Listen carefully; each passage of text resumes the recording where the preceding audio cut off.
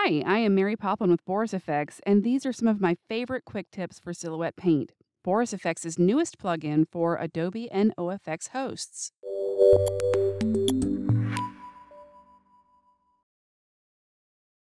In this video, we are going to talk about cross-host workflows. This is self-explanatory, but still dead useful. If you save your Silhouette projects to a common folder, you can easily load them into any host. For instance, I can load the Silhouette plugin in AE, create a project folder, paint a few strokes on my shot, save and close, and then open NUKE.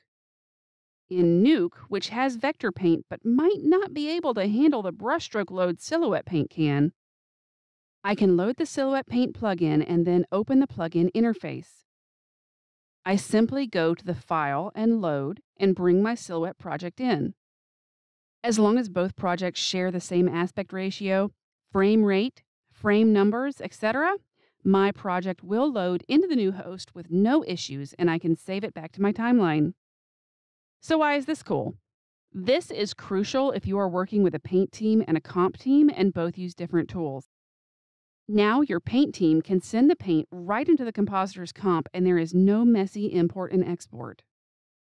To learn more about Silhouette Paint, please visit us at www.borisfx.com, where you can find free training videos, official documentation, Boris FX news, artist interviews, case studies, and so much more.